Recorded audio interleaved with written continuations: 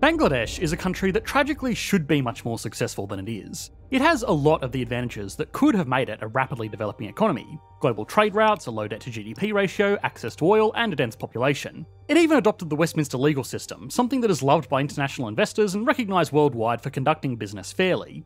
It had everything in place to be an economic powerhouse in a rapidly developing region, but yet it isn't. Despite all of these advantages, it's still on the UN's least developed country list. Bangladesh is a country of immense opportunity, which could easily become one of the largest industrial powers in Southeast Asia, but to understand what it would need to do to make that a reality in the future, and what has held it back in the past, we must as always answer a few simple questions. So, what were the factors that should have made Bangladesh a much more successful economy than it currently is? How did Bangladesh miss these opportunities? And is there anything it can do to turn this around and live up to its potential? After we've done all of that, we can put Bangladesh on the Economics Explained leaderboard. In the last few years, the idea of working from home has gone from a dream to a daily reality for a lot of white-collar workers. But it's a definite struggle to stay productive at home when you have so many distractions just a click away. I mean, I accidentally click on YouTube and that's it. Down a rabbit hole about how to build my ideal gaming setup. And that's why I've streamlined my internet browsing by switching to Opera, the sponsor of this video. Opera's tab islands make the absolute mess of distraction into a clear direction. It's especially useful when researching for different topics at the same time. Each project gets its own tab island with just the tabs I need for that script, so I don't accidentally start shopping for new tripods. And another massive time saver is Opera AI's assistant, Aria. I use it literally every day to cut down on the amount of time it takes me to search for specifics on just about any site. And if you want to, you can put all of your messaging apps on the sidebar, so like me, you can quickly check every message before leaving them all on red. And from the very start, I turned on the amazing ad blocker and privacy tools so nobody is following everything I do when using it to sell me stuff. For a more distraction-free browser, click on our link to try Opera for free. Once you try it, you won't want to go back.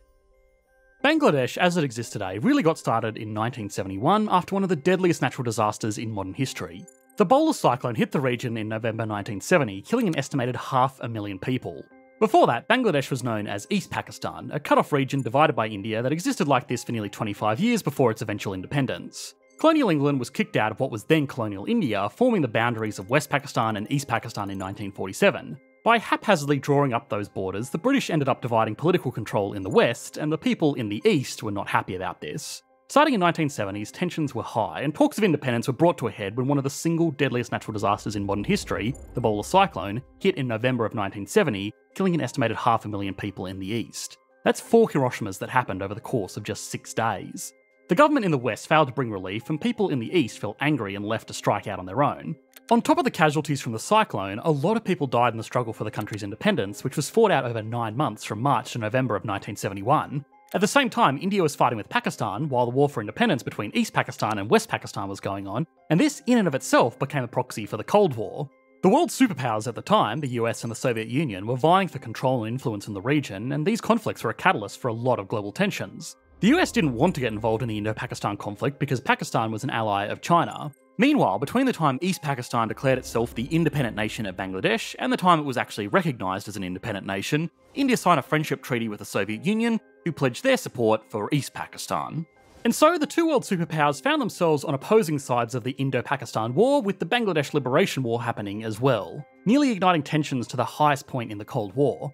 The conditions on the ground in Bangladesh at this time were so bad that the average life expectancy dropped noticeably over just the span of 2 years surrounding its push for independence. Starting a new country is never easy, but starting one under these kinds of conditions meant that Bangladesh was almost doomed to fail from the beginning.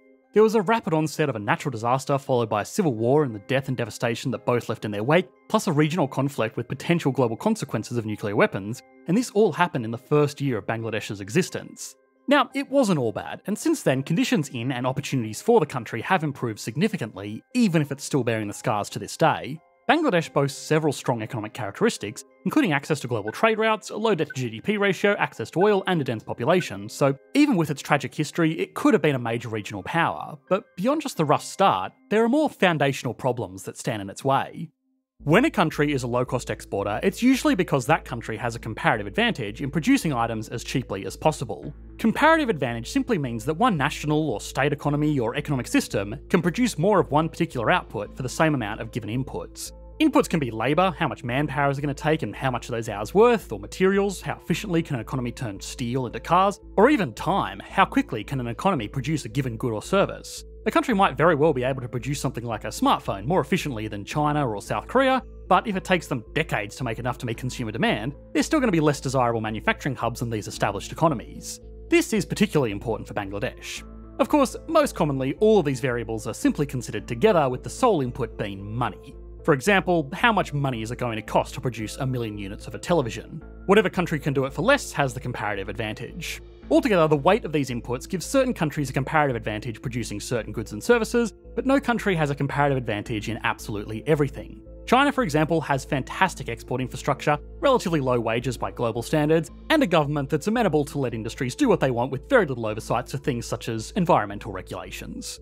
They also have large economies of scale with a huge population, widespread industrial know-how, and a tight geographic concentration of other manufacturers for component parts, allowing them to get really good at producing low-cost consumer goods and develop a reputation for doing just that. They can produce something like a toaster with less total inputs than an economy like the USA would, not only because their workers demand lower wages, but also because other manufacturing expenses are cheaper within China. But that's okay, because the USA, for example, has the comparative advantage in engineering and technical development. Well, most of the time. Because they have a financial system that really incentivises capital investment for research and development, and a market that encourages entrepreneurship. It motivates people to get out and develop new technologies and new products that can be exported around the world, paying very high salaries and attracting talented people at the top end.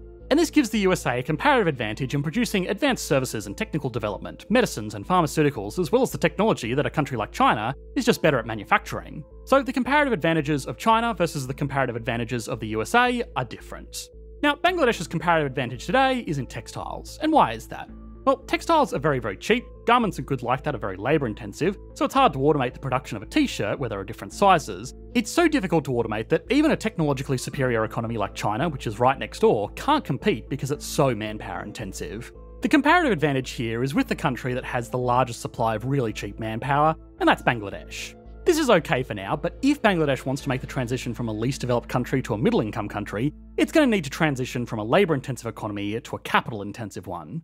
This shift is important because capital-intensive economies need to attract foreign investment. A country like the US has the highest concentration of capital investment in the world because it's really where people go to invest their money. But most of what Bangladesh exports is our shirts and our garments because they're also labour-intensive to produce, and no country can become advanced by exporting t-shirts, so they need to transition to other capital-intensive activities so they can start to gain a comparative advantage in other things. Unfortunately, South Asia is a region with a lot of competition, and the trade agreements that make it a low-cost exporter as a least developed country all but disappear once it becomes a middle-income country. So then, why is it important to make this shift? Well, an economy that is open to trade and investment with the rest of the world is important for sustained GDP growth, and Bangladesh has all of the ingredients to grow. Access to global trade routes, being a low-cost exporter, and unrealised export diversification in both goods and trade partners. If a country doesn't diversify its exports enough to grow, it could result in a trade deficit, which is when a country's imports are in excess of its exports. It also leaves a country more vulnerable to external shocks or unexpected events that impact an economy like the COVID-19 pandemic or the current crop of global conflicts. And when Bangladesh has a trade deficit with one of the countries it imports from, it has to borrow the difference, which leads it to rely on external development financing, for example from the International Monetary Fund or the IMF, to fix it.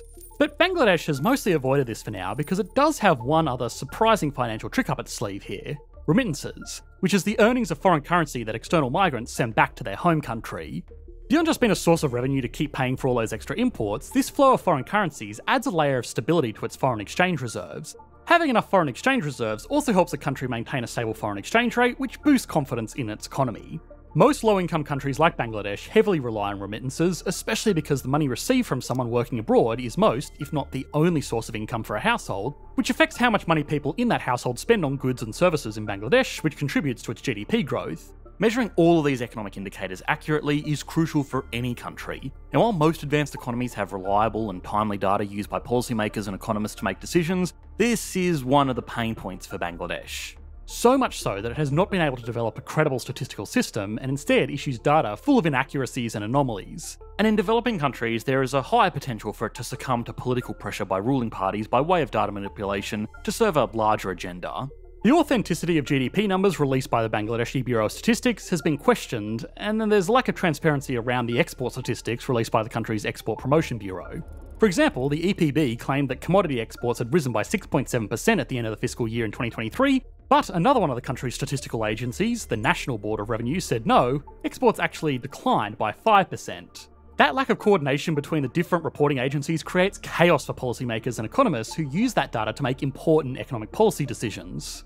Bangladesh is in a critical point in its 50-plus year history. It's about to graduate from the UN's least developed countries list, where it has capitalised on its labour-intensive economy with trade agreements that make it an ideal export partner. However, it needs to take care of a few areas. First, Bangladesh needs to find new comparative advantages, which will hopefully help it to expand its trade partners and diversify the goods and services it exports. This means it also needs to capitalise on trade with its neighbours in a region where it actually does hold some underutilised comparative advantages. For example, Bangladesh is the #1 exporter of pharmaceuticals to Myanmar, a relationship that could be expanded. And today, trade between Bangladesh and South Asian neighbours such as India, Thailand and Nepal only represents 9% of the country's global trade, and it's not alone. South Asia is one of the fastest growing regions in the world, but interregional trade amongst the countries is the lowest in the world. Second, it needs to shift to a capital-intensive economy. The country has relied on its unskilled labour force to achieve comparative advantage in textiles and ready-made garments, and the country also exports that labour force, which brings foreign currency back into circulation. But it needs to upskill the labour force it exports overseas so it can sustain a steady flow of remittances as it transitions to a middle-income country. Third, the country needs to coordinate its major economic indicator data releases between the different reporting agencies so there is more transparency and data integrity.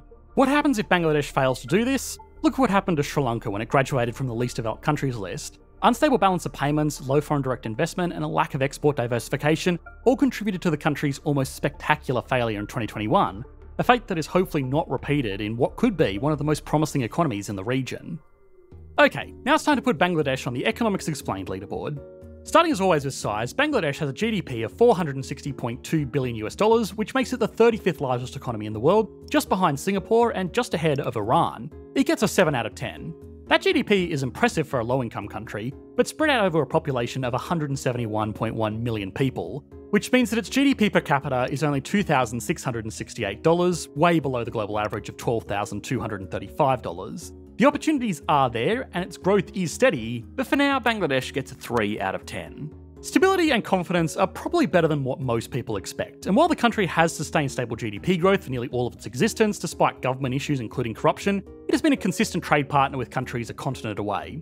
Long term, Bangladesh is going to need to clean up these issues in order to achieve export diversification in both goods and trade partners, but for now, it gets a 5 out of 10 as it navigates an uncertain decade ahead. Growth has been strong, almost tripling in size in the last decade thanks to favourable trade agreements that make it a low-cost and duty-free exporter for certain trade partners. However, that isn't sustainable because those agreements expire when Bangladesh graduates from the least developed countries index. But for now, it gets a 10 out of 10.